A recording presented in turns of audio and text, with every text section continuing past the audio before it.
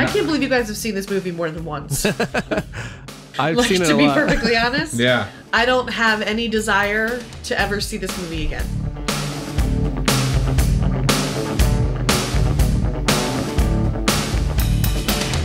Detective Mills, M-I-L-L-S, fuck off. That's his phone number. Yeah.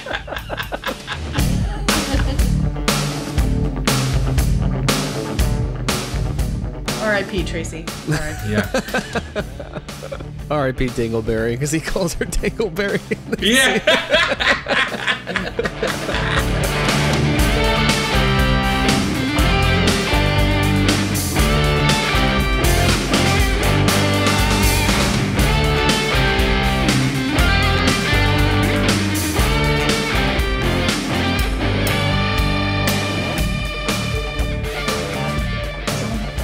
Greetings. Oh, there you go. Here we go. I hear you. Awesome. Do you hear? Ash, can you hear me? I can hear you. Fantastic. What are you pointing at, honey? Get rid of that box. What does it matter? So you can... That's me. Where's Dave? Why can't I see Dave? I don't know, because I can see him. Oh, there we go. Ha! There he is. Hi, buddy. Hi. Can you hear Ash okay? Oh yeah, I think so. Yeah. I have been in. Yeah. Awesome. Hi. Hi. Spectacular. Thanks for doing this. Yeah. Yeah, absolutely. All right, and we are recording. Oh, Back up off the mic a little bit there. There you go. Awesome. What do you need to see that for? I don't, but I'm going to... Just leave it be. We don't have to touch it. It was shifting back and forth from his screen to your screen. Yeah? So I pushed one so that it wouldn't switch back and forth. Okay. Well, how do you want to hop into this? I don't know. So this is Ash is joining us tonight. This is our brilliant Palmer's pick idea, right? Yes. Where's the apostrophe in this, and how does that affect what the rules of the engagement are? I think it's S apostrophe. Right. Palmer's S apostrophe, which is the play on the original show, the first show we did together, which was apostrophe S pick. Right. Yes. And yeah. So this is Long Walk Short Drink. Thanks for joining us, everybody. We got me and my beautiful wife Ash. Just so you know, we're trying to protect, like, we need plausible deniability. So if this is my wife Ash, I'm Palmer. Okay. That's what you call me. All right. That's Dave, and he's married to the bride. Yes. All right. All right. I'm okay with that. Okay. So, Long Walk Short Drink. This is me and my beautiful wife Ash, broadcasting out of podcasting. I always say broadcasting, but there's no broads around. Oh, well, today there is. There's a broad. Today. There's a broad here. So, podcasting out of Dayton, Ohio. Beautiful Dayton, Ohio. It's a balmy 40 degrees, Yeah. I think, in November. It's Thanksgiving week. Yep. Yes, sir. And I'm Dave, coming to you from Northfield, Minnesota, where it is mixed rain and yes. Ooh, hear that? Yeah. Sweet crack. Ooh, yeah. That sounded dirtier than I meant it. Sorry. Where it's 33 degrees and a mix of rain and snow today. So damn. Wow. Do you snow on the ground? No, I haven't had any yet. Have you guys? No, just a little bit of sleet. I guess they did up in Rittman, like in Northeast Ohio. They had some snow, so that's crazy. And then, oh man, those poor suckers that live up in Northeast America, they got hammered. Oh, I didn't hear about that. Oh yeah, it was like they were expecting. They had already gotten 12 inches, and they were expecting to get, like, by the end, like over 20 inches. Oh my gosh. Yeah, I just can't imagine. It was 70. It's Tuesday night, now. The Friday before here in Dayton, it was 75 degrees. Oh my God. True story. Less than a week ago, it was 75 degrees for one day. And then it was just like, and cold. Yeah, it doesn't make me very popular, but I'm sort of happy about it. I'm ready. I would be okay if it just stays this way. Yeah. If it goes back and forth, that's annoying. Yeah. But if it's going to be cold and stay cold, okay, we can be in winter now. Yeah. I'm just so susceptible. Like, I get colds, like chest colds, like the shitty coughing for 2 weeks chest colds. I don't know, though. This is the first winter. I felt it, though. It's like an injured knee. You know it's coming. Yeah. Like, every time the weather changes, it gets like that. I get raspy. I will admit, I would have had it twice already if I was still smoking. But that's what I think the big difference is. Excellent segue, because I realized last time out we didn't do the account.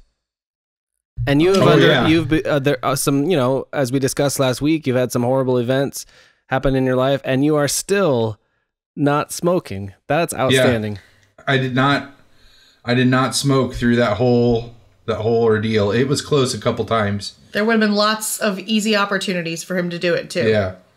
That's amazing. Rock on. Do you have the stats? Yeah, I am 141 days and 12 hours smoke free, almost 13 hours smoke free, 141 and 13. So almost 142 days. I have saved $721 and I have not smoked. Man, this number is disgusting. I have not smoked 2,406 cigarettes since I quit. That's based on the average amount you smoked in a day? Yeah. Yeah. Yeah, that's disgusting. Like, absolutely crazy disgusting. I mean, because you think about it, every 5 days was 100 cigarettes if I smoked a pack a day. Wow. Right? That's a lot. That's a lot of time, too. I would just literal time in your day that you get back. Yeah. Yeah. I mean, I don't know. Some of that time was, there has been some, that's what I miss, is I miss, and I think we talked about this before, I miss the break in my day of getting to go out and just enjoy a cigarette. And it wasn't necessarily the cigarette, it was the thinking that I would get done during that cigarette, and the separation from whatever was going on that I enjoyed. That makes sense. Do you have a kind of a replacement for that habit, or at least those breaks you were talking about? YouTube, yeah. That's not a very healthy one at all. And that's not really a replacement either. It's almost as bad as the smoking sometimes, I feel like. No, because you learn stuff. I don't know anyone else who actually... You don't learn anything from watching 4 hours of fail videos like that. You don't learn the only thing you learn is that nobody obviously watches fail videos. Because they just try to do... It's now it's to the point where it's we can call it. Oh, this guy's going to catch it in the nuts. And it's I've found myself in the last 2 weeks asking does nobody watch fail videos? Why do they even try this shit? They're just going to they're just going to get biffed. That's all that's going to happen. So, man. So, yeah. So back to... This is why we call it Long Walk for a Short Drink. Yep. Do you see what happened there? It's not, the title and the irony in that is not lost on me. Yeah. So I completely understand. It's really very literally descriptive of the this is why our episodes are 3 hours long, because it's we only tell one story every episode. It just takes that long. Let's recap quickly for podcasts are different. I don't know if people jump in the middle of podcasts. I guess you kind of do. So in case, as they say with comic books, every comic book is someone's first comic book. So you kind of gotta, catch people up to speed. So I think let's catch them up to speed on before we do the new Palmer's Picks segment, just what that old TV show was real quick. What the old Palmer's Picks was. Okay, so just to do, and please, Dave, like chime in. I don't want to like dominate the whole explanation if that's not necessary. So Dave and I grew up in the same small town and ran around in the same like circle of friends, and admits that they're like the best way that I can describe, or I should say one of my favorite ways to describe this circle of friends is we were all just very creative in different ways. And one of those ways that Dave was creative was he made movies, and he made a version of The Crow, like a comic book faithful version of The Crow. And that led to him getting a job at a local public access television station. And I can almost remember the exact conversation where we were at the cabin, which was just a hangout place that we would, on Friday nights, this group of friends would gather and sit around fires and drink Coca-Cola and play music and just talk and like solve the world's problems as like 17 to 19-year-olds are wont to do. Sans drugs and alcohol. That's always the part that I have to come back to, is like, we did not do the normal high school thing where it was like just drink and try to sleep with each other. We tried to sleep with each other, but there was no booze or drugs involved. Like that didn't come until college. Right. So it's as close. Can I just ask? Please. There was nobody in the group who drank. It just, I mean, it's just that the cabin was a safe. I guess it's unfair to say there was never booze or drugs involved. Like, I can remember times where there was, not necessarily at the cabin, just with the group of friends, where there would be, like, I remember there was a party one time at the cabin, and I remember there was like a case of beer getting passed around. Yeah. I remember times outside of the cabin where like weed was present, you know. Yeah, and increasingly so over the over the years. Hashtag Marv. Yeah.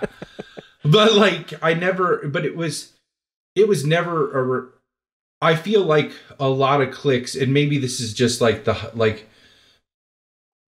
Hollywood take on it, but I feel like a lot of cliques were cliques as just excuses to get drunk or get stoned and then try to have sex with each other. Yeah. We would perhaps that was people's hookups. We had no hookups. Maybe that was part of it. You know, we had that was part of it too. Channels. And like I really think like being creative and being unique, as pretentious as that sounds, I feel like that was like our drug or our booze. You know what I mean? Like it was. Yeah, it was like definitely what occupied us, instead of like the search for those things that we couldn't readily attain with proper IDs. It wasn't something we thought a lot about, I don't think, or at least I didn't. No. Well, I mean, there was always Bauman was always like, so you want to do heroin?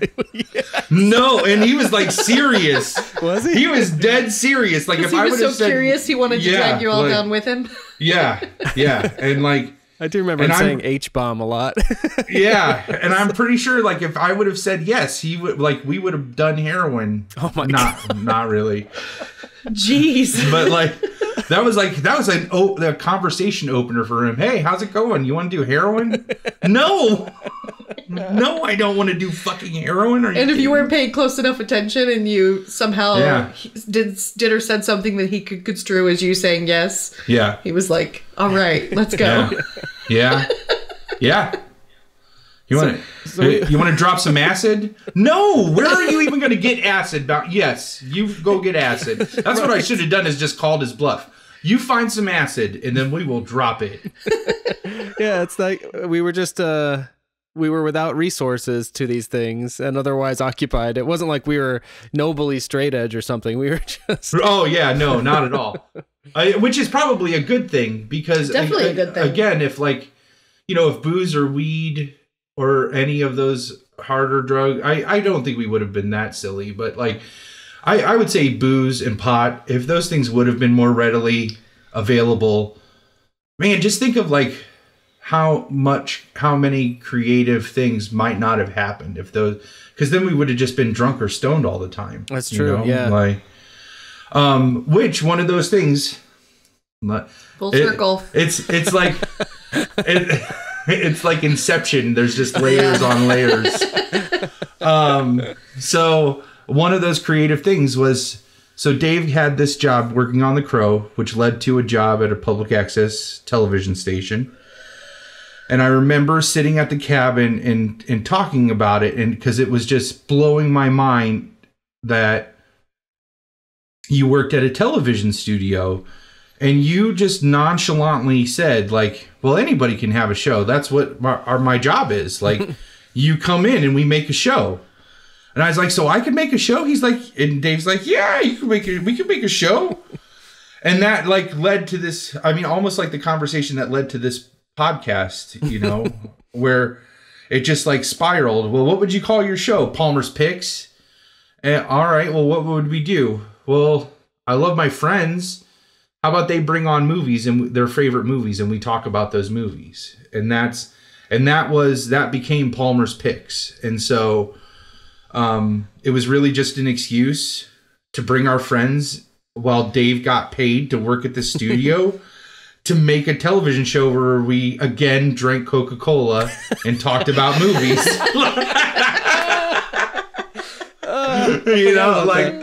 Yeah. Every episode, every guest who came on got a can of Coke, and we would drink the Coke while we talked about, and they would bring 3 movies. Yep. And I would watch the movies before the episode if I hadn't already seen them. All 3? All 3 of them. Okay. So, I would line up guests, right? And watch the movies, and then we would talk about them. And if I liked the movies, they became a Palmer's Pick. And if I did not like them, they did not become a Palmer's Pick. So would you pick one of the 3 that were suggested, or one of the 3 that were brought? No, we would talk about all 3 of them. But one would get to be a pick, or all 3 of them could be? Potentially all of them could be Palmer's Picks. Right. There was a few episodes where all 3 of the movies became Palmer's Picks. Yeah. And there were some episodes where one became a Palmer's Pick. Right. I don't think anybody got no Palmer's Picks. That's true. I feel like I remember you telling me about one person who brought on 7 Brides for 7 Brothers and a couple other movies that you deemed awful. Oh yeah, and you were I didn't pick any of those. No, I picked Rocky Horror Picture Show because Aaron brought on Rocky Horror Picture Show, 7 Brides for 7 Brothers, because I hated musicals back then even, but Rocky Horror is Rocky Horror is an exception to that. Sure. It is. I'm trying to remember her third movie, and I can't. Oh man, yeah. What was her third one? I don't think they were all 3 musicals. I know it was those 2, and so I couldn't even make it through 7 Brides for 7 Brothers. It's such a good movie. No, it's not. No, the barn dance scene is spectacular when they're building the barn. They build the barn and they beat the crap out of each other? Yeah. Yeah. Well, no, not out of each other, out of the jerky kids that that are there, but they do it while they're dance fighting. Yeah. It's pretty awesome. Yeah, that sounds good. It's pretty cool. It's pretty good. I'm not going to deny that. Dave? No, I haven't seen that one. Yeah. Oh, but we would pick a clip, where there would be one clip that we would cut to, and that would play, and then we would talk about the movie. I remember Larry was on there, and he brought Boogie Nights and Fargo, a couple other ones, Fargo, and oh man, because those 2 were not picks. He brought a third that was, which is I thought I knew. He was so crazy that you guys can remember the people that came on the show and the movies. That they were all our friends, and they were all movies that we were all talking about, anyways. And I've seen these in the last year. I rewatched the series as I put it on DVD. Oh, so, okay. Yeah, I'm a fan. I'm a fan of the show. So, Dave's favorite is the last episode, because as I started to run out of friends, as I started to run out of friends, I started putting my my email address out, like to tell people, hey, come on the show. And we did get like the English teacher from the high school, like came on, like I didn't even know this guy. And he's just like, I want to do an episode with you. And like came on and he brought like these 3 classic films and like, I crack open the Coke and he takes a sip and I was like, isn't that good? He's like, it is really good. Like, but like there was only like him and we got a guy from the studio came on who was outside of our circle of friends, and I had some of my coworkers come on. But then after that, it like dried up. And well, so there was the one listener from, or the one person from the community, because it only aired in one city. Yeah, It wasn't the city where we lived. That's right. We did get one rando. Yeah, like one random person like came on. That my favorite thing with the Coke on that one is that you're like, I don't even know. You said to him, "It's like I didn't even ask you if you like Coke." He's like, "Oh, I love Coke," and he goes, "It doesn't matter if you didn't. I still would have made you drink one." Crack. You didn't have a choice. Yeah. So I forgot all about. We did get one random person, but on the last episode, it was like a clip show where we were just like going back and talking about all of our favorite moments on the show. And at one point I have a meltdown where I was like, I'm not going to get mad. I'm not going to get upset. Yes, I am. It's your fault that the show is ending. All you had to do was email me. You just needed to come on the show. And I had this like fake, semi-fake meltdown about how like all they needed to do was email me. Like, who doesn't want to talk about movies?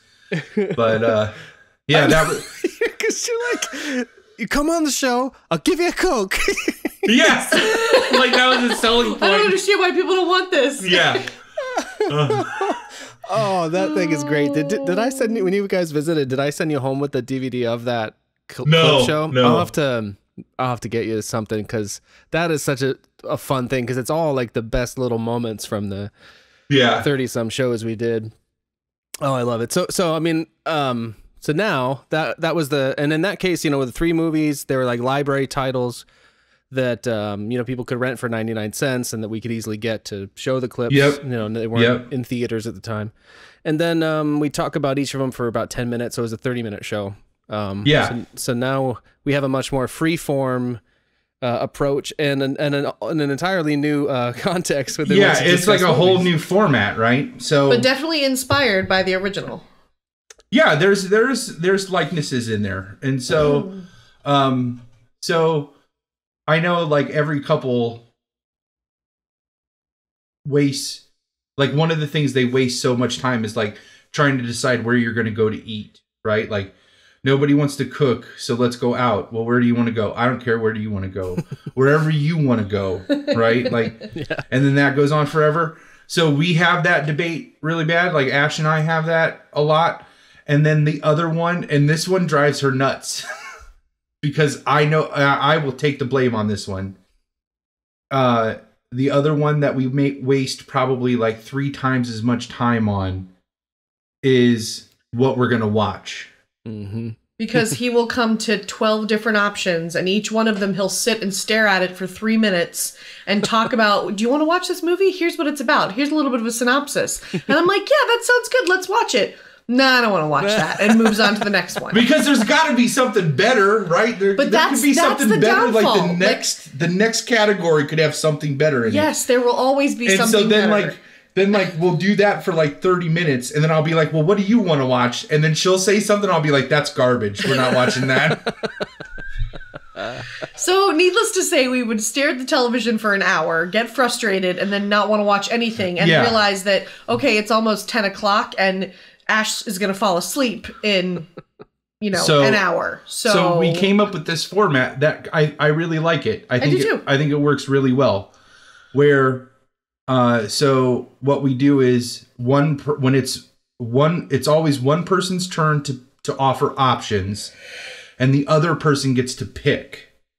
And then I think I told you about this, but with the last episode, Dave and I were talking where we're going to keep whatever 2 don't get picked, they stay in the rotation. So then you only have to come up with one new one every time.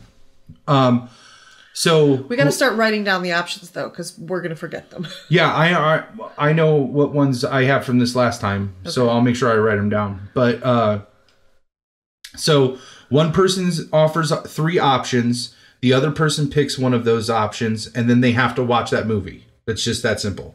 And you can ask questions about what the movies are about, or if neither of you saw them, you could watch the trailer too. Like we've done that.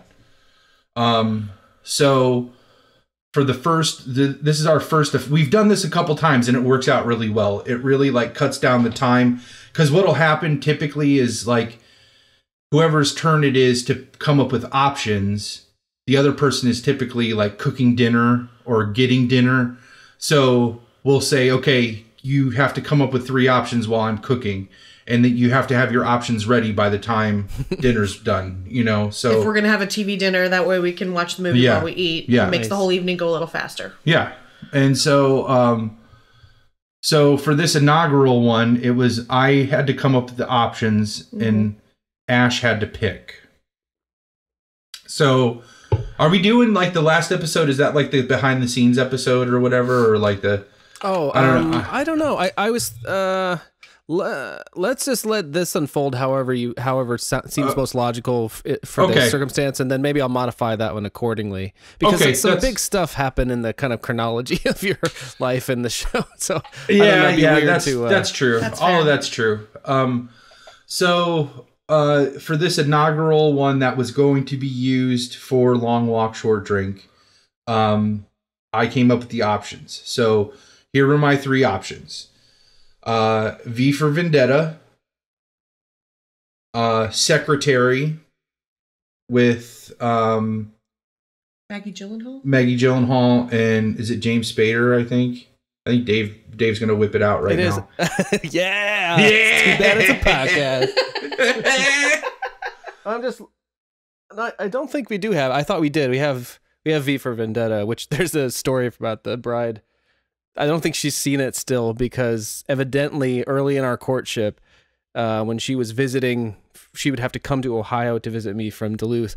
That was playing at a movie theater, and I didn't know her well enough to know that was the one she wanted to go to at the movie theater.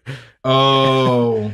Like, I didn't know it till later, and until I watched the movie, and I was like, I saw this amazing movie you'd love, and it's called V for Vendetta. She was like, you son of a bitch, 6 months ago. That's the one I wanted to see. Yeah, so she may still, actually, it's possible she's seen it by now, but I ruined it for her by my actions. So I have some thoughts about that. But I think we own it, and I wish we owned The Secretary. Both she and I like that one. Yeah. So it was those 2, and then I wanted to watch. I'm always up for watching V for Vendetta. I wanted to watch, and this is like where the game comes in, because you try to manipulate to try to steer to the choice. Maybe you try to manipulate to steer to the choice. Listen, if you want to live life being naive, that's fine. I'm just telling you, it's all about what you want in this world, all right? And by you, I mean I. The royal you. Yeah, the royal you. So I wanted to watch Secretary because I've never seen it. First off, that was the one thing. And I was like, it's a little dirty. Maybe that might lead to some fun time on the Rectangle of Fun. And which is our bed. Is the Rectangle of Fun. Oh, that's not a new euphemism. That's an established household nickname. Oh yeah, the Rectangle of Fun. And so, I picked the third pick was, I'm like, I'm going to pick this because there's no way she's going to pick this one. So I said 7, which if you know Ash is like horror movies are a no-go, and like this past Halloween was really tough for me because all I wanted to do was watch scary movies. All you wanted to do was watch slasher movies. Scary movies. And and you didn't want to watch any of them. True. So I had to watch them when you weren't around. Also true. And I had brought up 7 a couple times. And now, to be fair, there have been a lot of movies, even early on in our relationship when they came, like Fight Club, I'm going to just say, was one of them, where the first time, because like movies are a big passion of mine. Right. And so early on in our dating, like the conversation, and I can't remember the exact conversation, but let's just say it went something like this. Well, what are some movies that you really like, or movies that you really found impactful or whatever? And like Goonies is my number one favorite movie of all time. Like that's my favorite. But then like Fight Club is probably easily in the top 5. And I remember Fight Club coming up and me saying like, this movie was like, so it just struck a chord with me. It was like I was like at the right time in my life when that movie came out, that it just meant, it really struck a nerve with me, and it stuck with me, and it still speaks to me when I watch it now, maybe even more so. And her reaction was essentially, and again I'm paraphrasing, was like, I will never watch that movie ever. And then like slowly over time, like whittling, like, because it's like the first maybe 3 or 4 times one of those movies comes up, it's like, I will never watch that. Like, I don't even know why you're trying to bring it up. Oh. and then like the next like maybe 3 or 4 times, it's like, no, I'm not in the mood for that movie. And then I know that I'm finally like chipping away at it when she's like, well, what is that about again? And then if she can bring it up on her own, and this is how we finally watched Fight Club, where she was like, what's Fight Club about again? And we weren't even anywhere near, like we weren't even in the Fight Club ballpark when we were trying to pick something to watch. And then we watched it, and then what did you think about Fight Club? I thought it was an amazing movie. Like 3 days later, she's like, Fight Club. And I'm like, I know, right? So can I say, I think initially my movie aversions were not described as accurately as they should have been. Yeah. Because it's not that I don't like anything with violence. It's that I don't like senseless violence. I don't like slasher movies that are gory and bloody and needlessly violent with no story to back them up. But if there's a really good movie that has a good storyline and a good plot line, and Fight Club is definitely one of those movies where it's like, okay, yeah, there's a lot of crazy shit that's going on, but the story backs it up and you understand logically why this kind of crazy stuff has to happen, and it adds to the story in a meaningful way. I'm on the edge of my seat, and I was on the edge of my seat for Fight Club. Yeah, no. There have been a lot of movies that you've suggested that I initially was not interested in, that once I watched them and like gave it a chance, I was like, holy crap, like this is a good movie. Silence of the Lambs. Whoa. Silence of the Lambs. That's another one. Yeah. Man. Yeah. Which was another one that you were like, I have no interest. No interest. I will never watch that movie. Yep. And in addition to the senseless violent part of it, Pulp Fiction, that was another one. Oh, that was a great one. Whew. Yeah. There are scenes of that movie that flash into my head sometimes. It's awful. Yeah. So the other thing is, you are like, and this is one of the things I love about you, is like, you're really super empathetic. And yes. I escape into movies. Like, I use them as an escape from reality. And you escape into them in a totally different way, where like you feel, I just immerse myself in that world. You feel for those characters. And so like when terrible things happen to them, that really bothers you, because if they've done a good job of emotionally connecting you to a character. The Green Mile is a good example of that. Yeah. Like if The Green Mile affected me because I felt so strongly for that character and for his experiences and for the whole story. Like it sucks me in. Yeah. So, which is another, well, we'll get to it. So the last one that I picked was 7, in the hopes that she would pick Secretary. But he had never seen Secretary, so he couldn't talk about it to convince me why that should be my choice. And so I knew this was leaning towards a direction that I like, and this ended up replacing my desire to see Secretary when she says, okay, so tell me about 7 again. And then I started to realize, wait a second, she could watch 7. And then it's like, it's more intriguing for me to watch her react to Seven than watching Secretary, a movie I've never seen before. Yes. Right? So I do the hard sell on Seven. I led with, this was Fincher and Brad Pitt's first movie together, who then reunited to do Fight Club, and you loved Fight Club. And that, I'm pretty sure, was like the selling point. Well, because Fight Club was such a good story. So that convinced me that Seven probably was going to have a really good story, too. So then we watched Seven. And you were on the edge of your seat the whole time. You stayed awake for the whole thing, which is impressive. I stayed wide awake for the whole thing. Wide awake. What? Okay.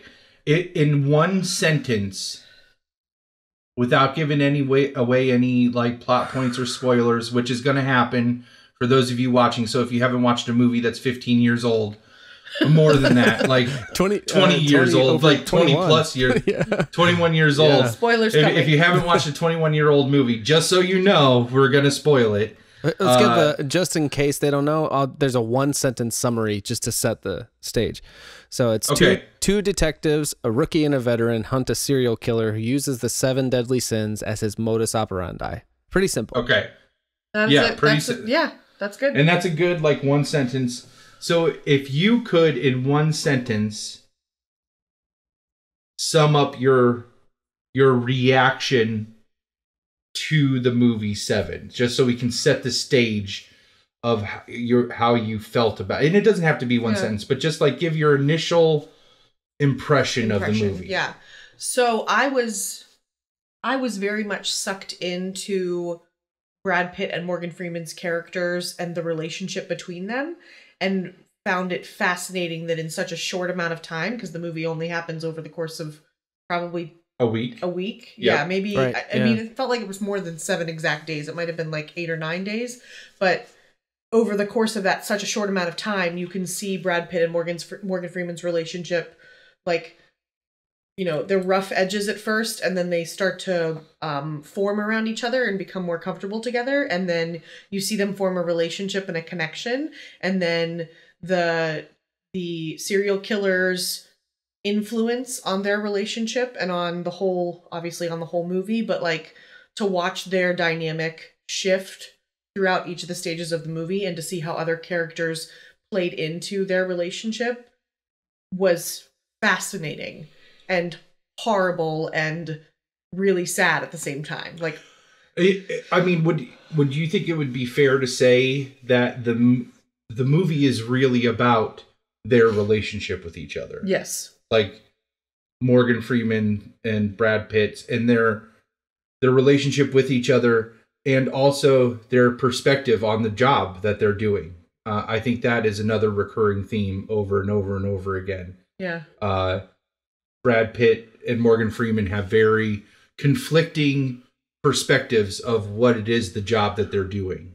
You know, more, and again, because one's a rookie and one's a veteran who's like, we should say it's like it takes place over the course of a week, because it's Morgan Freeman's last week on duty. He's going to retire, and Brad Pitt is his quote unquote replacement. Right. Yeah. Yes. So, and Morgan Freeman's character is just toast, like in terms of living in this violent city and dealing with all these horrible things. And he's at the end of his, not only at the end of his career, but just like the end of his sort of faith in humanity. Desensitized. Yeah. I actually think he's like not desensitized, which is the problem. Like he's taken it all on. Yeah. It's like he's just like, I can't take anymore. You know, like he'd have to turn that metronome on to try to tune out the sounds of the city and stuff. I think, you know, maybe desensitized in the way of like being numb to it. Like he doesn't feel the same kind of, I don't know, like not empathy that's not the right word, but he doesn't see it in the same way that Brad Pitt does, where maybe Brad Pitt sees it and is like sad or upset by it. Morgan Freeman sees it and it just toughens him even more. I think Brad Pitt sees it as like, sees the city as nothing but potential. And Morgan Freeman sees it as all the potential. That's like the sad part of it for him, is that the potential is all gone out of the city. It's just it's unsavable. Yeah, he's tried. That's a great way to put it. Yeah, that is a great way of putting it. He's put 30 plus years into trying to save it, and he's allowed that to change him in a way that he now feels that it's unsavable. Yeah. And I think that Brad Pitt comes in, and I don't know, he sees the potential there to make a difference still. Yeah. I mean, in a very like 22-year-old Brad Pitt naive kind of way. It's all like piss and vinegar, I guess you could say, when he comes onto the scene. There's a great scene in the bar where they have that kind of argument about Morgan Freeman's character Somerset says something about they're talking about it, and he's like, they're both maybe a little drunk, and Somerset goes, "Oh, and you care?" And then Mills goes like, "Damn right." And then they have an argument. And at the end of this, I found this quote, and it's Mills' character says, "I don't think you're quitting because you believe the things you say. I think you want to believe them, and that's why you're quitting. And you want me to agree with you. You want me to say, yeah, you're right. It's all fucked up. We should all go live in a fucking log cabin." I was going to perform Brad Pitt's role. But he says, "But I won't. I won't say that. I don't agree with you. I can't." And right. It's interesting because in that moment he walks away, but you can. It's one of those things where Morgan Freeman's character is where he is, and like what we're saying about the Mills character, and then his wife Tracy, played by Gwyneth Paltrow, who of course at the time the two of them were a couple, Brad Pitt and Gwyneth Paltrow. I think being involved in their lives sort of awakens something in Somerset that had been. I think he feared probably was gone. If we see, like, do you feel like Morgan Freeman is trying to save them? Like, maybe he sees them as they haven't been tainted by the city yet. They're still new, like, because they've moved in from the city. And I think that scene when she confides in him that she's pregnant, and he says, if you decide not to keep the baby, don't tell him. Right. Yeah. But if you do, you love that kid. And man, she has that great reaction. Oh yeah. I was getting emotional thinking about it just now. Like, that's a great scene. Yeah. But like, he's telling her, like, if you tell him and you don't keep it, that will change him in a way that will, like, stay with him for the rest of his life. Like, I feel like he just spends, once they finally connect, once they get over like their pissing contest in the first act of the story. Mm-hmm. Yeah. He's constantly trying to save. He really cares Brad about them. Pitt. He cares about them, and he's trying to save Brad Pitt, and through connection, also trying to save Gwyneth Paltrow. Yeah. And I think she brings that about because Somerset tries to keep his distance from them, and then like Tracy just invites him over to dinner, but not by talking to her husband first. There's that great scene in The Office where he's got the phone and he's just like, I'm coming over to, or he's like, fine. He's talking to his wife, and Somerset is talking to Tracy, and Brad Pitt's in the corner being like, what's going on here? And then he hands him back the phone, and she's already gone. Yeah. And then he goes back to working. He's like writing on his desk, and like Brad Pitt's just sitting there looking at him, and he's like, well, and he's like, oh, I'm joining you for dinner tonight. Like, oh man, there's so many great that Every Frame a Painting channel on YouTube has a great dissection of the use of cinematography in Seven, and how he uses it to show the shift in their relationship. He compares the two scenes where they're with the chief. It's like the two of them and the chief. Mm-hmm. And how he uses the cinematography to show how they're very standoffish with each other. And then later on in another scene with the chief, how the two of them basically gang up against the chief to get what they want, and how they just use camera movement to portray all that. It's really interesting. is interesting. But that's Fincher, you know, like he's just has this, man, what a great fucking director. Yeah, and this was Alien 3, I think, was his first commercial theatrical film. Before that, he did a lot of music videos and commercials. But this was the one to kind of announce, like, him as a kind of a stylish filmmaker and stuff. So I think through our discussion, we've really established that it's not just a kind of because in a way, this could be some kind of slasher or detective movie or something. But based on what we were remembering from it, like, you actually do kind of... evidently they do a great job of creating these characters that you connect with even in this simple story. Oh, absolutely. And I think, all right, and Dave and I have talked about this, and Babe, you can, I'm sure you can relate to this too.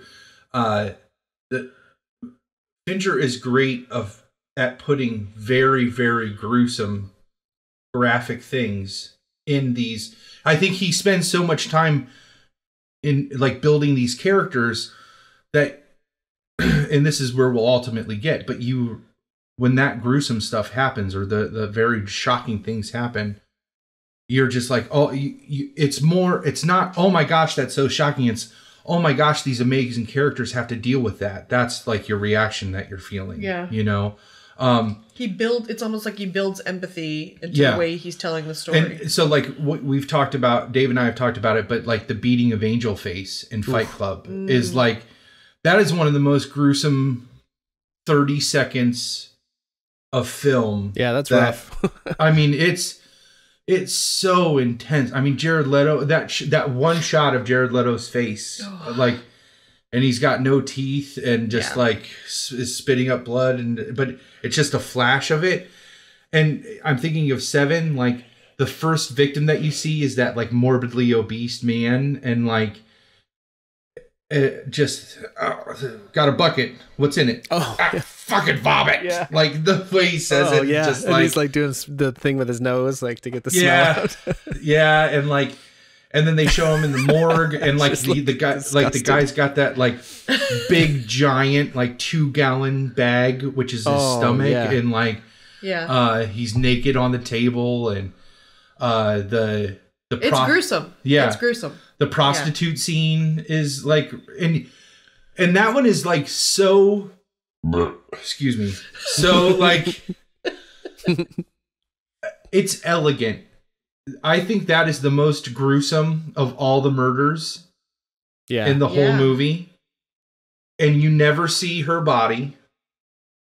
You never see that thing in person. Right. You see a Polaroid of it. Yeah. Yep. And you see a sheet draped over something with that guy.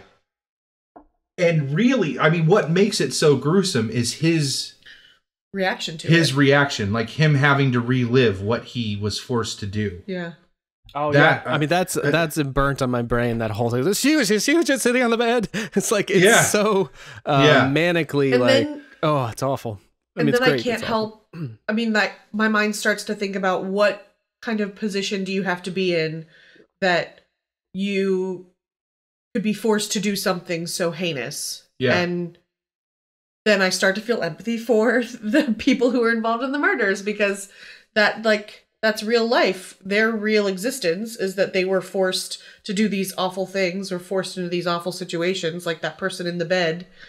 The sloth who like was forced to essentially like rot in a bed for a year.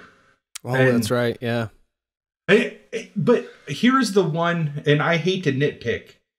This is the one of those continuity things that I'm just like, I don't care how meticulous you are. They got him. He was discovered a year to the day he was strapped into the bed, literally a year to the day. I don't care what kind of meticulous planner, and I mean, John Doe had pages. He was obviously very meticulous. There's no way he could have planned that down to the day. Like, I think it was almost, I couldn't suspend disbelief on that one. That took me out of it. That one little, that it was down to the day, took me out of it. But if you think about John Doe being so manipulative in the other ways that he was manipulative in that story, I have to believe that his manipulation was powerful enough to literally turn the detectives into his puppets and guide them exactly where he wanted them to go. And I think that's exactly what it's trying to convey. But the only thing about that is they were the only clue that led them to Sloth was the greed murder. And they were stuck on greed. They could have easily figured out that painting was upside down in the first day, which would have led them to Sloth a week earlier or 3 days earlier. You know what I mean? Like it was just this continuity thing that it was just too big of a stretch for me. I don't know. That's me nitpicking. But when he calls that one time, right? And says, I've done it again. I'm trying to remember at what point that happens. Because is that maybe him giving them enough of a clue to find Sloth as well? Aren't they in his apartment when he calls them? Yeah. No. I thought that was Vanity is the one he calls on, where he's like, I've gone and done it again. Yeah, that's why I couldn't remember. Because that would have made sense if they caught him on the day where, yeah. But no, what leads them to Sloth is they go to the lawyer's wife because the clue was her eyes were highlighted in his office. Right, yeah. And so they take photos of the crime scene, and as she's looking through them with fucking Post-its over her husband's body. Like that's that's what was protecting her from the shock of seeing her husband's body was a Post-it. As she's flipping through those, she's like, this painting's upside down. And they had already burned a day just trying to figure out what he was trying to get them to see. And that's when they go back, look behind the painting with the fingerprints, get forensics in there, and then they have to run the prints, which takes 48 hours or whatever. Is that where they wake up on the bench? Yeah, they're like, and that's where I think that was the turning point in their friendship, like them cuddling on the couch. Yeah. You know what I mean? Yeah. Oh yeah, because they have to wait. You're right. I think it's like figuratively and literally though. Like that is the turning point in their relationship, because up to that point, like Morgan Freeman's trying to just separate himself, and he gets pulled in on he's trying to solve the obese guy's murder still, and then Brad Pitt gets the lawyer. And he's in over his head. He realizes he's in over his head. You can see it in his face. Yeah. And that's when they realize they need to come together to work. And so that's what leads them when they wake up on that couch. I think they're a team at that point. Yeah. And so they clear the prints, and that's what gets them into Sloth. Yes, that's true. Wasn't because he doesn't John Doe doesn't he take pictures in some capacity? They think that he pretends to be a member of the press. Yeah. And they're like in the stairwell trying to have you ever seen anything like this before? Isn't that in his apartment? No. They're in the stairwell of his apartment building? They're outside Sloth's apartment. Oh, okay. And he takes their picture, and that's when Brad Pitt says how do they find out so fast? And Morgan Freeman's like, they pay off members of the police to tip them off when something like this happens. So then they go to the hospital. They talk about how Sloth, if they shine a flashlight in his eyes, he would die of shock because he's been tortured. Mm-hmm. And then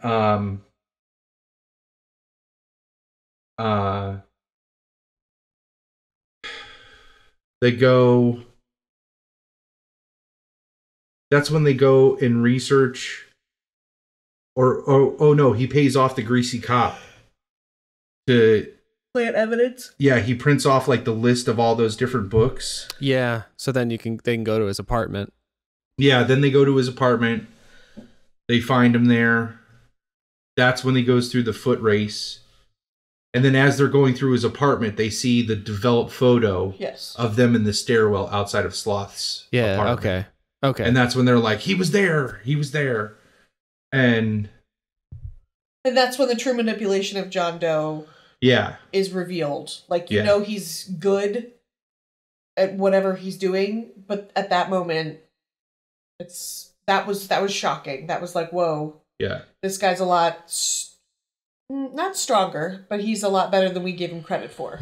So then I think, if I remember this right, so then...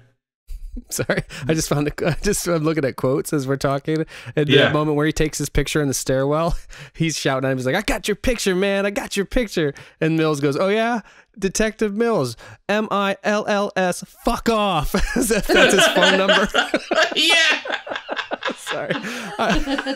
For as dark a movie as it is, it has a lot of funny things in it for me. Oh no, It does. Really funny shit in it. And again, adds to the story, gives it more substance, is more than just It about makes the it more killing. realistic, in my opinion. Yes. Like, yes. totally more realistic. Yeah. He's a nutbag. He's a nutbag. The guy's sitting around masturbating in his own feces. Wait, no. Yeah. What was it? Oh, shoot. I can't remember. The thing about it, just because the fucker's got a library card doesn't make him Yoda. Oh, man. So it does sound as though, actually, Ash, you like this movie that, well, you didn't necessarily think you wouldn't, did you, this time around? Or were you skeptical? I don't know that I looked at it and thought, would I like it or not? I was curious about the story, and I was curious about what more to it there was besides what I knew was that it was about someone killing based on the 7 deadly sins.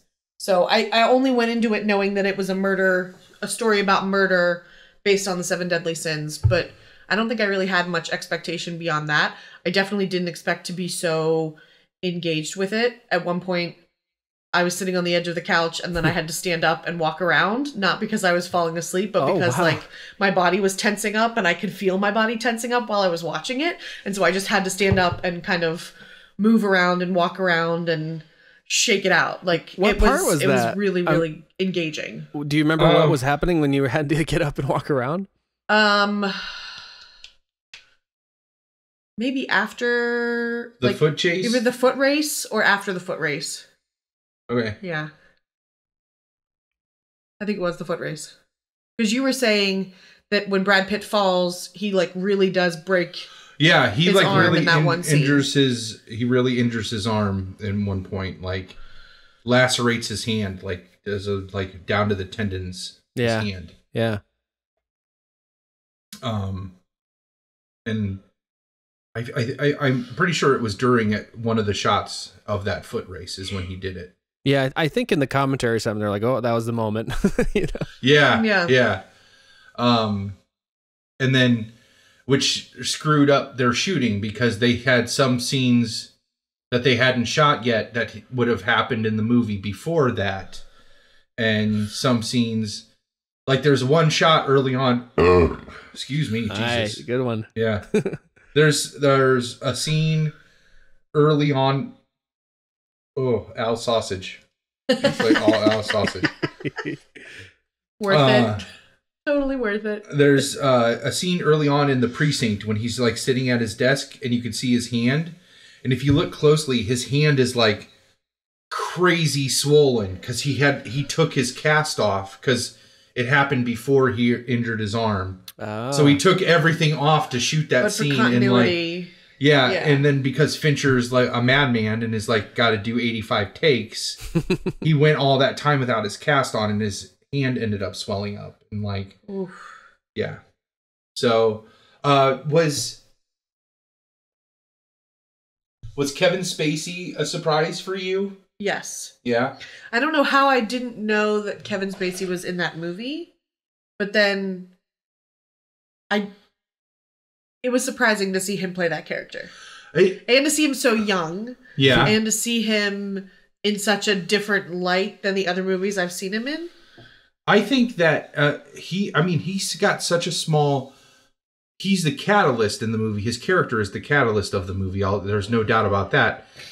But it's surprising to me that even now, he is not the one that's talked about when this movie comes up. Like, they don't talk about, like, oh, Kevin Spacey did such a great performance in it. Like, it's almost still... it's still a reveal, I think, for new people even picking up this movie now, unless they've listened to this podcast. like or read about it. Yeah, that Kevin Spacey is the murderer. You know what I mean? Yeah. It's awesome that you could have that experience 25 years later. You know? Yeah, absolutely. And I think, it just proves the point that Kevin Spacey is the catalyst. Right. His character is the catalyst to the story, not necessarily the story itself. So what? You know, I'm looking at the IMDb. He's not. You don't see him in the main listing, so that's kind of cool. Yeah. Yeah. See, so I mean, it's just great that it's still this like kind of secret or reveal of the movie that ends up making it even this long. So it has Dave and I were talking about this last episode too, and we'll rehash it again, but was there a point as we were approaching the climax of the movie, was there a point where did you feel like it was going to go as bad as it did? No. Because the way the story was built, once I met Gwyneth Paltrow's character, the first meeting of her, I didn't think anything. When she confided in Morgan Freeman, that's when I was like, she has a bigger role in this than I expected her to, which means she's going to be a part of the story going forward. And I knew something bad was going to happen, and it did not make me very happy. Wow, you really have her character in a box there. Hey-o! Oh, haha, very funny. R.I.P. Tracy. R.I.P. Yeah. R.I.P. Dingleberry, because he calls her Dingleberry. Yeah. Oh, that's awesome. But again, that's a credit to Fincher, I guess, because he weaves her story into the story in such a way that I start to feel for her and her character and her personality, and like she becomes somebody I want to see more in the movie. Yeah, and seriously, in like 3 to 4 scenes that she's in the whole movie, it's enough. The ending is enough to devastate you. Yeah. Well, even that moment where she's listening to Somerset's character that we brought up earlier is devastating because of the, I guess, the humanity that she brings to the part. Yeah. It's hard to imagine that she's like the personality that she is now, like telling people what to do with their enemas and stuff. Yeah.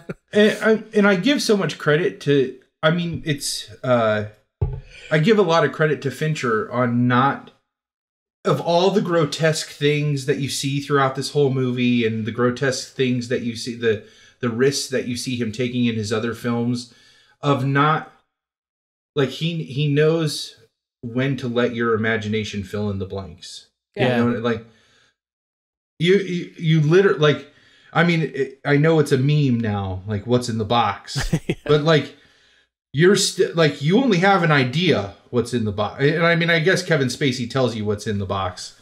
But he never shows it. And that, I mean, I give a ton of credit for that. You know, like, he doesn't have to. He shows reaction. Yeah. He shows Somerset's reaction. He shows Mills' reaction. And actually, I don't know if Mills ever does see it, really. No. He just knows. And they do that little subliminal cut that is, you know, literally just her close up of her face, like but yeah, and we started talking about earlier, but they don't show any of the murders. I mean, sometimes you don't see the body and stuff, but like you never see, and so your mind fills in all of it, and then based on the kind of detective work, you end up kind of having to think about more of it than you'd like, and of course the I think Greed is that's the one that literally gives me chills. And you only see glimpses of you only see the aftermath of all of these acts, right? Mm-hmm.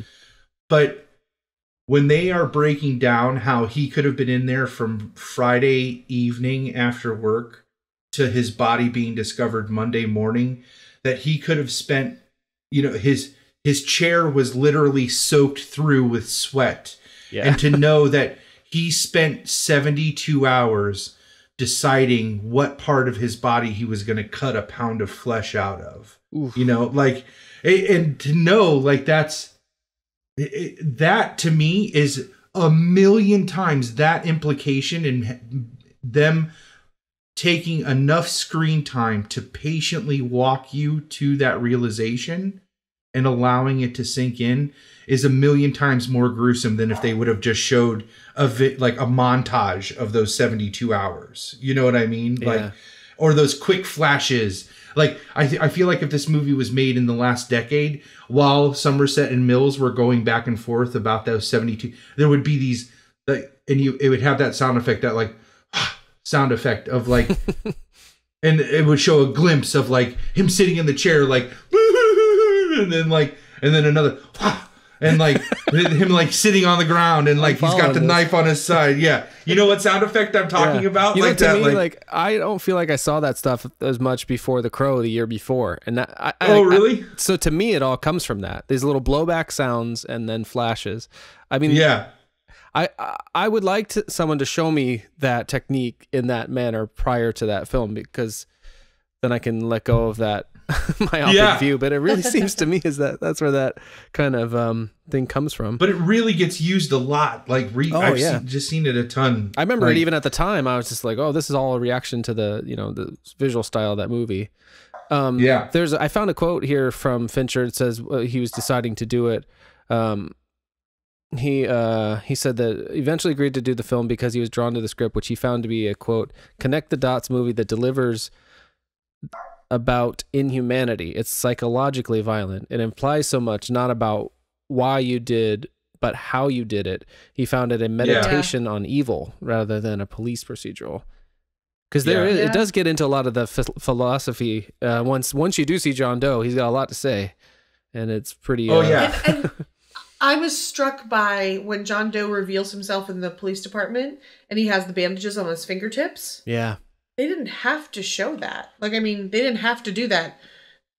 Because for me, it was such a small detail for them talking about not having fingerprints. Yeah. Like, I probably would have forgotten about that if John Doe had just come out and not been bandaged on his hands. I probably would have forgotten that, oh yeah, he had they didn't find fingerprints at the other crime scenes.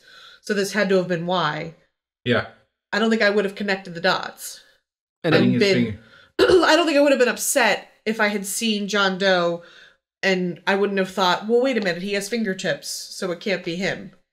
Yeah. I would have justified it in a different way in my head. But does it change it that they put that level of detail in there? Like, doesn't it? It makes it more impactful. It makes it more, it legitimizes the horrific backstory that John Doe has and the horrific lengths he goes to torture his victims.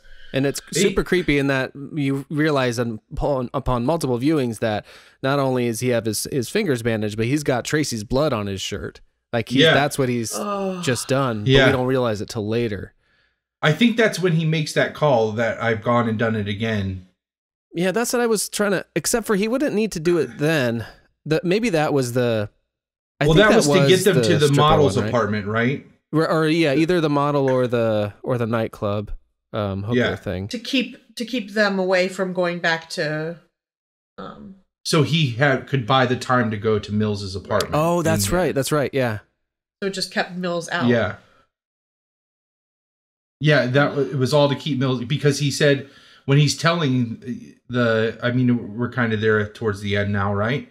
When he's like sitting there explaining to Mills why he's envy, and he tried to live the life that he always wanted, and you realize he did that with Tracy. Like he tried to like be a quote unquote husband or whatever, like what, and then you have to think what that entailed and what he like tried to do with her, and I can't believe you guys have seen this movie more than once. I've seen it to a be lot. Perfectly honest. Yeah. I don't have any desire to ever see this movie again. Well, okay. Not because it wasn't good, not because it wasn't engaging, or that I can't even say enjoy or appreciate, but like the story struck me, but it struck me in such a way that I'm like, you know what? I'm good. It's a one-timer. It's a train spotting for her. Yeah. Though I've watched that one multiple times too. It depends on the level of kind of emotional upset. How hard it hits me emotionally to whether or not I want to see something again. Because sometimes once I'm over the shock, the trauma of it, I'm also so intrigued by other things I like about that movie. Yeah, I'm sure if I watched it again, I would notice a dozen things I never noticed the first time. I'm impressed that I noticed that something bad would likely happen to the Tracy character just because of her extra screen time. Her presence in the movie. Like, why does she need to be a part of this story? Shit. So we haven't really come right out and said what the ending is, and I don't think we need to. But so let's talk about afterwards. So, like the next day, what did you and you said it multiple times over the course of the week or two that it's been since we've watched it. Yeah. What's your reaction? I woke up feeling sad for Mills. For Brad Pitt. Right. Very sad. Because I imagined, and I think that's where I put myself in the context of the character of like, imagine waking up the next day knowing that your spouse is dead and that you had killed somebody as a vengeful act against them because they're the ones that killed your spouse, and like your life and so many other people's lives are changed forever. And I was genuinely sad for Brad Pitt. Yeah. And I like, it really struck me. I forget who you were talking to at one point about it. And you said, I don't want to talk about it too much because I'll just end up feeling sad for Brad Pitt again. Yeah. And like, I can totally respect that. But Dave and I were talking last episode. Sorry. Hashtag drive-by. We were talking about... That's blowing a burp at someone? Oh, no. A drive-by is when you fart as you walk by them. Okay. That was a drive-by burp because he was talking and the... I got the furps right now. Fart burps. Yeah. The burps that smell like farts. Marriage. Hashtag marriage, right? Right. So we say that a lot in our house. Yeah. You Nice. married this. That's what he'll say. That's our line. You married this. You married this. Nice. Oh, I can see the t-shirts. Yeah. Strap shirts that say you married this. But we were saying that it's I feel like it's almost, you can almost equally feel just as bad for Morgan Freeman's character because he ends saying that the chief is talking to him and saying that it's going to be a long road and it's going to take a lot of time for Brad Pitt to get over this. And Morgan Freeman just looks at him and says, I'll be there, meaning he's not going to retire anymore. Yep. And I thought about that. He spent the entire movie basically talking to anybody that was willing to listen. I can't wait to get the fuck out of here. Yep. And in that moment, you realize that the city has devoured him just like it has all the other people that he could not save. You know? Oh, that's a great way of putting it. That is a good way of putting it. And he is just as stuck in that hell as anybody else. And he's going to continue to do that job with a bunch of colleagues that don't like him. That's another thing that I feel bad for Morgan Freeman character more throughout that movie because the opening scene when they're like, he says, did the kid see it? Like they're looking at that like that's double right. homicide. I forgot about that. Yeah. And he's like, did the kid see it? And like the other detective is like, what the fuck kind of question is that? You know what? I can't wait to see you go, Somerset. You know, like nobody likes him that. And just like, and then to know like he's trying to get out. All he's trying to do is just like put this last week in and then he's going to go. And then in the end, like he knows that Brad Pitt is never going to get to do this job again. And he has to do it. He has to keep doing it. And oh man, I feel just as bad for him because I mean, it's really John Doe took 3 lives in that last act. Oh yeah. Nice. He's dropping bombs left and right. That's a good one. So it just, oh man. Yeah, I didn't think about it that way, but you're absolutely right. I just realized something as I was looking over some of the quotes and stuff, is that, let me read you a couple of them. One, and then I want you to see if you know who said them. Okay. So there's a reason for this. The one first is we see only in, well, okay, well, I'll try to do it, then I'll back up. So we see a deadly sin on every street corner, in every home, and we tolerate it. We tolerate it because it's common. It's trivial. We tolerate it morning, noon, and night. So that's one. And then the other one is, I just don't think I can continue to live in a place that embraces and nurtures apathy as if it were virtue. So maybe it's not too hard, but two different characters said those things. The second one is the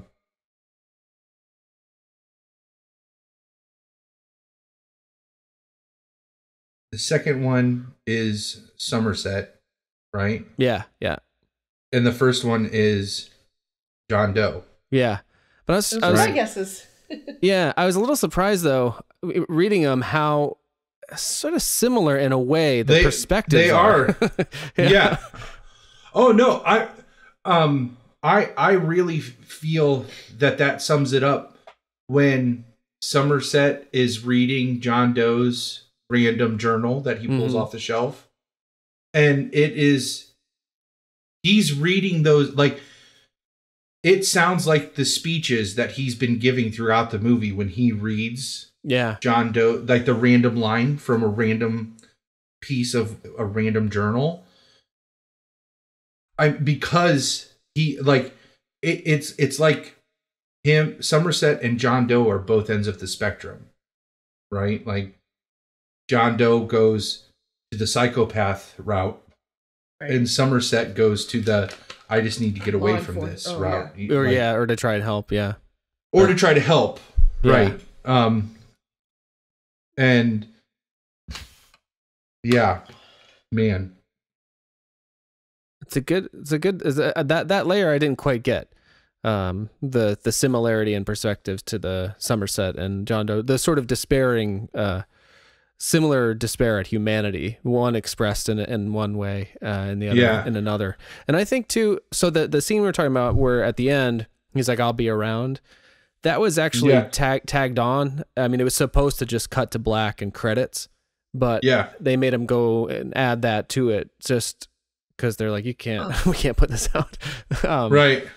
But and then Fincher was saying something in one of the commentaries about how it didn't bother him that much because once that moment happens, you're just in a daze anyway, so nothing really registers. It's not like it can ruin the thing. But it is interesting because now that we've talked about it, where I feel like I had never considered the effect that Mills and Tracy had on him in terms of maybe giving him back some of the hope that was gone. Right. To where when he says that, it's not as with as heavy a heart as he was at the beginning of the movie. It's almost like he got a little renewed vigor somehow. I'm not sure how he would, but from this, terrible thing that happened. Yeah. Oh, man. What else has David Fincher done that I would know? Well, Fight Club. Well, yeah, besides those two. He did Social Network. Yeah. Oh, Social Network. That was also a good one. Yeah. He did the girl with the dragon tattoo movie, the American one, which we have not seen. Oh, I really like that. I mean, that's a tough movie. Either version though, we haven't. Oh, I did watch the. Is it Swedish? I think. Swedish, yeah. I think I watched it after. I don't like it as much. I really the characterizations and was it Rooney Mara? I think. She's just incredible. She's unbelievable to me in that role. And I didn't really know her before, but I don't really care to see somebody else do that character. That's a tough movie. There's a couple of really tough things in it. One in particular I can think of. Otherwise, it's not that. I mean, it's rough for like a scene that I can think, or a couple. Yeah. There's a couple of icky things, but otherwise, it's outstanding. He did Gone Girl. Fincher did. Yeah, we haven't seen that either. Alien 3. I mean, the Alien franchise is my favorite franchise of movies. in Alien 3, I mean, there are probably Alien fans that would throw up in their mouth when they hear this, but Alien 3 is my favorite one out of the Alien franchise. I remember we talked about that, but I had forgotten. Yeah. So, but yeah, Fincher, man. What else did he do? He originated that House of Cards show, or he was the first director for that. Oh, yeah. With Kevin Spacey. Yeah. With Kevin Spacey. Yep. Yeah. And he did I wanted to watch that one. Yeah, I have watched a little bit of it. I haven't gotten into it. Yeah. So I tried and kind of gave up, but he did that show got created off of off of Netflix algorithm. Yep. That's so cool to me. The data from Netflix said that people would watch a show created, like, directed by David Fincher, starring Kevin Spacey. That's what they would like. And so Netflix put the money into it, and it was a hit. Who are the writers? I don't know. Oh, not David Fincher. I don't know. But I mean, it was just like based on people's viewing choices. Yep. That's what their algorithm spit out. And so they put those two things together, and that's what made the decision for them to start making their own content. I'm a math teacher. Of course that's fascinating. Are you kidding me?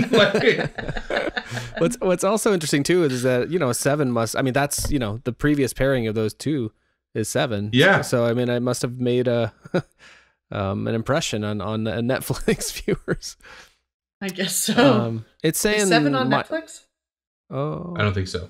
Things come and go, Michael Dobbs, I guess it's a series of novels. Michael, based from someone called Michael Dobbs. Gotcha. Okay. Fincher also did the Zodiac, about the Zodiac killer. That movie's fantastic if you have 3.5 hours that you never want to get back. I know. I know. I saw it, but I barely remember it. It's because you forget the beginning by the time you get to the end. It's so long. Yeah. It goes across like 60 years. It's like this ridiculously long movie. But it's so good. It is really good. Panic Room. I've never seen Panic Room. I've always wanted to, but I've seen Panic Room. And The Game. The Game was cool. The Game came out between. We've seen The Game. That's the one with Michael Douglas and Sean Penn. Oh, that's a good one. Where, like, his brother gets him. Yep. Like, that movie's fantastic. Yeah. I saw that in the theater because I was so enamored of Seven that came out. Yeah. Next, and then Fight Club. And then the other big one is Benjamin Button. Curious Case of Benjamin Button. That's I haven't seen that one either. And that one's a little forgettable. Seen that one. You've seen it? It's a little forgettable. Yeah, I saw it, but I don't remember it. Yeah. Yeah. There you go. That's a bad sign. Yeah. I mean, it's not that it was bad. It didn't leave the impression on me. So then my question is, do you feel like, knowing now that I've seen what movies I've watched with you, how does that influence your future choices, or how will it? I don't know. We're going to keep V for Vendetta. Right. And Secretary. Yes. So there's more probability that those will get watched before my next choice would get watched, right? Yeah. Do you have that choice? No. Oh, okay. No, I wouldn't even know what it would be.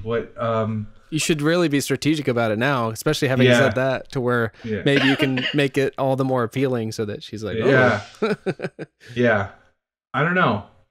Well, the next turn, she'll pick 3 and I'll pick one of them. Yeah. Which... I have no idea what 3 I'll pick right now. Yeah.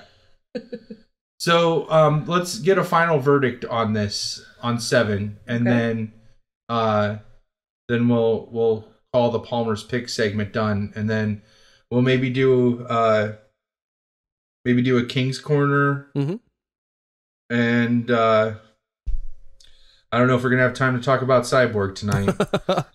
Oh, I got a comic book. This is. Can you see that?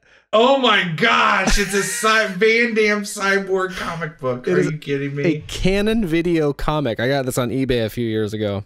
Oh my goodness! And it's literally the comic is an excuse to advertise this and other Canon releases. Yeah, it's amazing. Wow. Oh man. Okay, so final verdict on 7 for Palmer's Picks. Would you consider this a pick? Yes. Yeah. Absolutely. I agree. I think it is definitely a pick. It's a good one. It's worth watching. Definitely worth watching. Awesome. So how will that go in the future when one person doesn't choose the... Well, so like on the next, you mean like if the next round, the one that I pick out of her 3, if I don't like it and it's not a pick? Yeah, or vice versa. Like if it's not a collective pick. Because I'm just imagining that happens. Oh, I was imagining a visual, and there isn't necessarily a visual. I was imagining like snap picture sound, and then it cuts to this like picture of the two of you, thumbs up, each wearing "I married this" shirts with arrows pointing at each other. That's what we need. Oh my goodness! It'll be a YouTube segment, but and then like if it wasn't, because there could be like the thumbs up down type. Yeah. Deal. But if it's a split vote, I wonder what that would mean. I don't know. I mean, because like there's potential for secretary. I might not pick it, and she might, even though that's in my 3. Oh yeah, or you both might not like it. That's possible. Yeah. True. I mean, I definitely support 7. I like it. It's a fantastic movie. Yeah. I think it's very environmental. It's got great cinematography and acting and. See, my biggest problem is going to be picking movies that you haven't already seen 100 times, or that you're... But I don't think that should limit your 3 choices, because I mean, also part of the 3 that you pick or offer as options should be 3 movies. Oh, you gave me that yawn. Damn it. If you're going to propose 3 movies as an option, there should be 3 movies you're willing to watch. Yes. So that really is what the determining factor for your option should be. Is what you want to watch, not necessarily whether you've seen I don't want to pick this because you haven't seen it. And plus, that's just going to be unfair, like you've already pointed out. Yeah. I mean, there's every chance I've already seen the movie. Right. You know what I mean? Like, yeah. And there's every chance that you haven't seen one that I'm going to pick. Right. So that's fair. Yeah. I don't like the idea of it just being a natural outgrowth of your leisure time together. So it might be a while before you guys like, oh, we have another one, but that's true. It shouldn't be work. A couple weeks before we have a chance to sit down and watch it another should not one. be work at all. No. Yeah. But this is a great conversation. Good. Thanks for having me, guys. Yeah, thanks for doing this. Joining Long Walk Short Drink. We appreciate it. It's been great. Yeah. Cheers. Awesome. Clink. Yeah. All right. Cheers. That seems like a good sign off for Long Walk Short Drink is. Yeah. Cheers. Babe, I got my own 2 drinks. Babe, there's only one thing left that we have to do. What? We have to fuck. I wasn't that's sure. That's a part of the show? I wasn't sure. Yeah. Oh, yeah. Oh, yeah, that's part of the show. I wasn't sure if I should say what or if she was supposed to say what. Well, I will leave you to your own devices. Are you going to give the dog a bath? That's a euphemism. I was going to say, for sure that means something. Yeah. Oh, all right, babe. I love you. All right. Dave, good to see you. Nice to see you, too. This was very fun. Thanks for doing it. Let me smooch. Love you. I love you, too. All right, I'm going to turn this mic down because I'm going to talk more directly into it now. You want to do a king corner and then we'll sign it off? Yeah. All right. We're honey, this machine just called me an asshole. That's such a good imitation.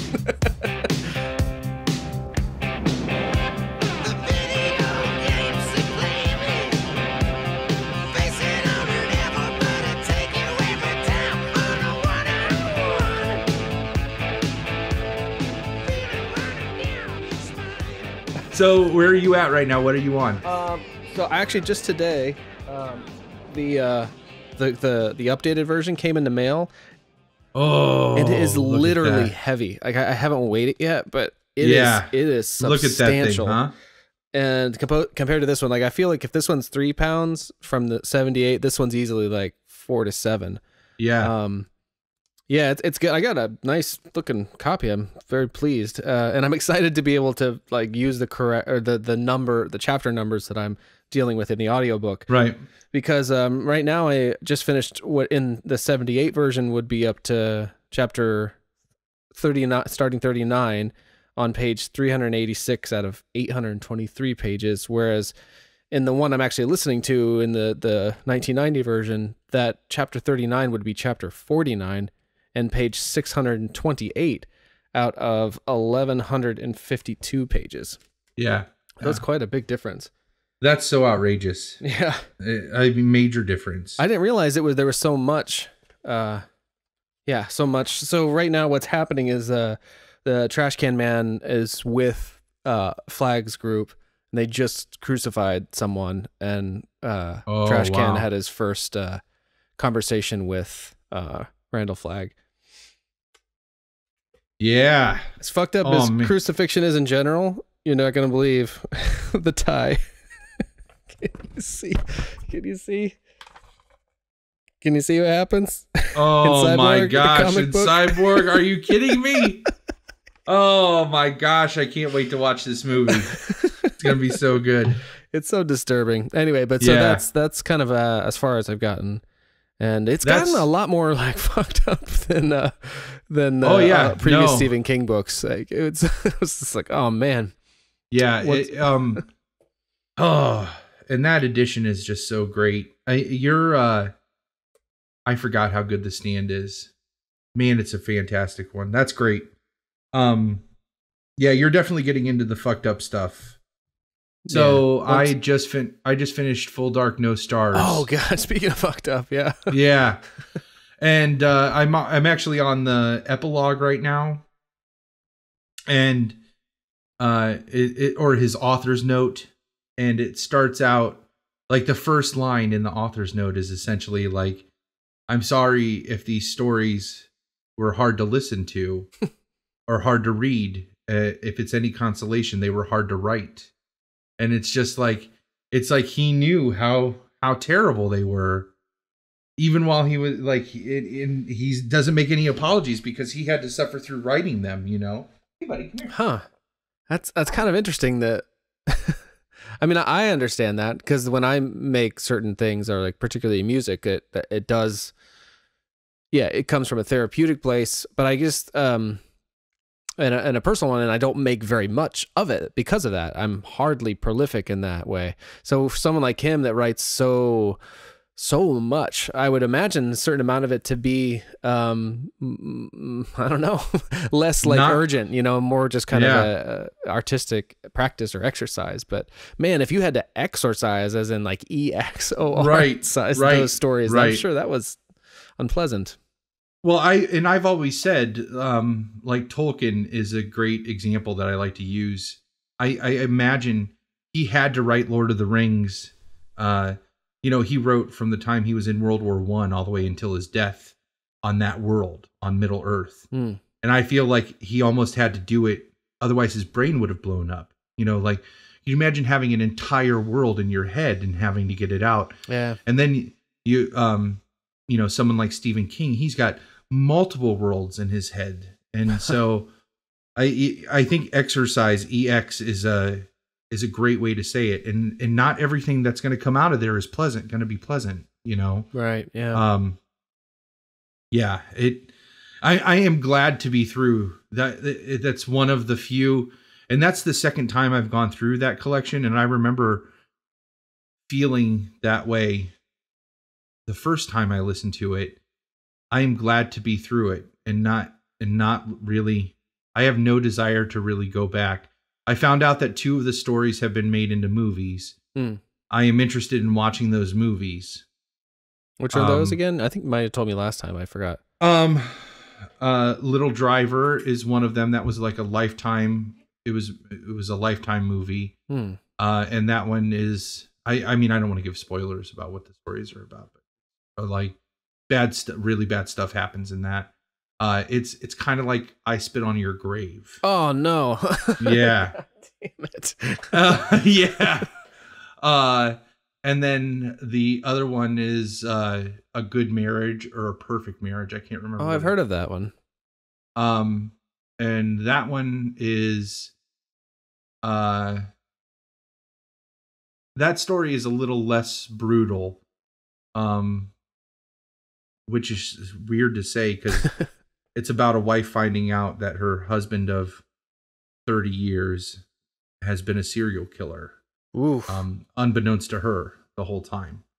And so, but that one's a little less brutal. And that one was a conventional film, like a movie, not a Lifetime movie or anything.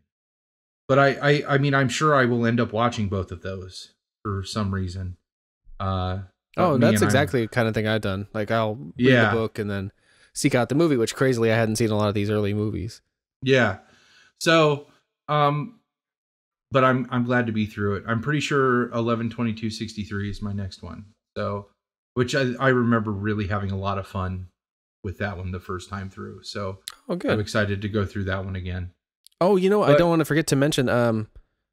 So don't let me remember what you were about to say, but this caught me by big surprise when we start to get to know Mother Abigail a little better. The old lady singing and playing guitar. Yeah. She refers to people in her family, her grandmother, talking about people who have God's shine or just the shining. I was like, whoa! Yeah. Oh yeah. I wasn't prepared for that kind of like interconnected thing because you had talked about all of his works somehow dancing around the Dark Tower series, but this was an early example of the novels connecting. Yep. I think it's great. I think he just has fun doing that. Just has fun putting those connections in, and it really adds this. Once you get to a point where you've consumed so much of his work, you really start to see the game of trying to find those connections and how these things work with each other. And because The Stand is no exception to being tied to the Dark Tower in some way, and then it's tied to The Shining, which helps tie The Shining to the Dark Tower. In some ways. It's amazing that he can keep track of his work, as much work as he has. He can keep track of it in such a way that he can make those subtle connections like that. Yeah, it's pretty cool. That they're not just like ham-fisted and just so obvious connections. That's one line and two words that help tie that to The Shining. Yeah. And I mean, I guess which is the title of the novel, so maybe it is a little ham-fisted. But the way that they talk about, it's like what The Shining is. I guess that's that kind of premonition / telekinetic connection people have. Right. So yeah, but I mean, obviously, I think God's shine would have been enough, but the fact is, she says, or just The Shining. I don't know. I certainly don't begrudge it. I'm glad it's in there. Oh yeah, no, absolutely.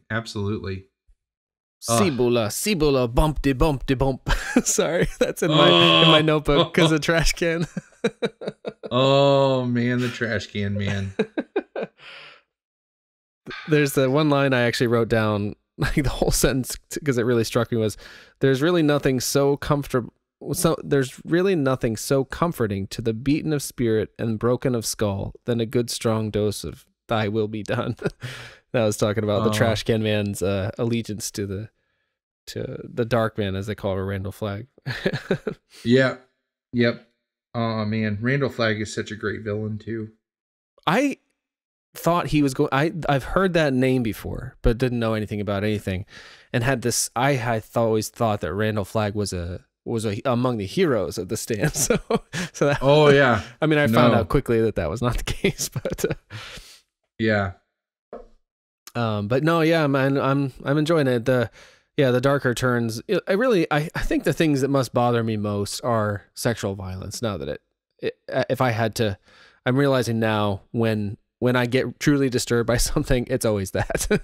So those are the things that are kind of new to his work, to the extent, or at least they are, that they've come up in The Shining with Trash Can Man and the kid, but also the group encounters, like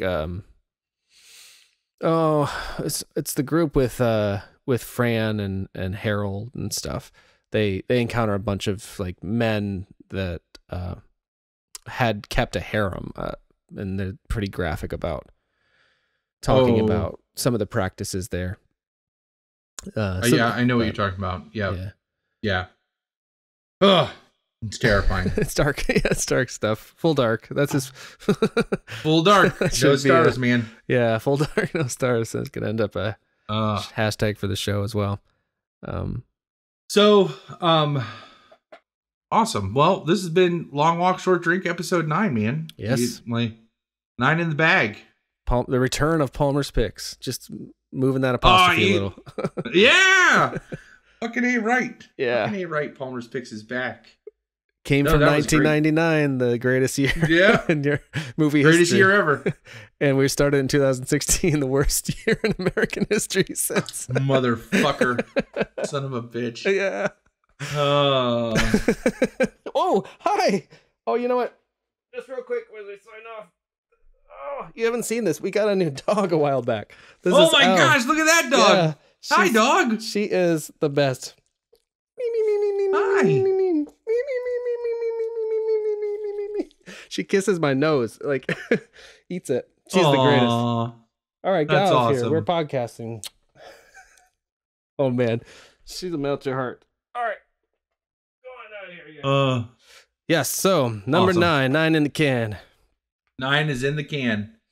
So next time, obviously, we'll talk about Cyborg. I've also been spending a lot of time with The Exorcist 3, this new Blu-ray that came out. That's the third Exorcist, but the one that's from the author and directed by the author, and evidently had a very different kind of convoluted history to. It got changed and stuff. Anyway, very cool. And then also this movie called The Ninth Configuration, which is a sort of unofficial sequel to The Exorcist that came out in the late 70s, early 80s. Anyway, so maybe I'll send you previews for those or something. But we saw, there's been great things. So I saw Doctor Strange in the theater. I saw... Ash and I went and saw The Arrival. Yeah. With Amy Adams. I was just hearing someone talk about that. Fantastic. Like, it's fantastic. And then Ash and I watched on Friday Swiss Army Man. Oh. With Daniel Radcliffe. Oh, okay. Is that where he's a skinhead? No. Okay. That's the one that's getting ready to come out. Okay. Swiss Army Man is about a man who is stranded on a desert island and is about to commit suicide, and a body washes up on the shore of this deserted island. Whoa. And the body is actually Daniel Radcliffe. Not actually Daniel Radcliffe, but the body is played by Daniel Radcliffe. Whoa. And it's Swiss Army Man because it keeps farting, and I'm not giving anything away because he actually uses the gas that's coming out of the body like a jet ski to escape the deserted island and get back to the mainland. And it's Swiss Army Man in the sense that he's got karate action, and so he uses it to split logs, and he just does all these different things. But it is it's a very I can't even what I've already said is I don't know. I mean, Ash and I, when it was over, that's gonna be in the tease at the beginning for sure. That's yeah, just a long thing where you couldn't say anything. I mean, I don't even know it. When it was over, I said that movie was really intriguing, but not necessarily in a good way. It was just but it was really it's worth watching. I'm fascinated for sure by that description. Yeah. And it's an onion. There's a lot of layers there, a lot to take apart, but it's it's a good movie. It was good. I liked it. What platform did you see it on? We just watched it. We have an Amazon Fire TV that we watch a lot of stuff on. Oh, so that's not on necessarily like Netflix or Amazon in particular. It's you can rent it off of Amazon. Oh, okay. But it's not on Amazon Prime. This dog, incidentally, her name is 11 after the Stranger Things character. Really? Yeah, we call her L. That is awesome. And she has some Tank kind of special was just power. in here a second ago. I saw his little tail. Yeah. Bulldozing around. Ash just gave him a bath. So does he hate that as much as most dogs do? No. I mean, he'll tolerate the bath, but when he comes out of the bath, he's like, I don't know. He gets this like bolt of energy. He just likes to run around and be crazy. We call it crazy dog. Oh yeah, no, I know. Just me and Maggie does that. We haven't given Elle a bath yet, so we don't know. We've had her. It's been a while, like at least a couple of months. But yeah, I don't think she's gotten a bath yet. She still has this kind of great puppy smell. She's about a year old ish. Oh wow, that's awesome. Yeah, she's a Spitfire and a really sweet dog. But that's awesome. All right, well, I know you've been up for a lot, so you should get some rest. I'm gonna sign off here. I'm gonna go ahead and stop my recording. All right, well, have a good night. It's always good. See you.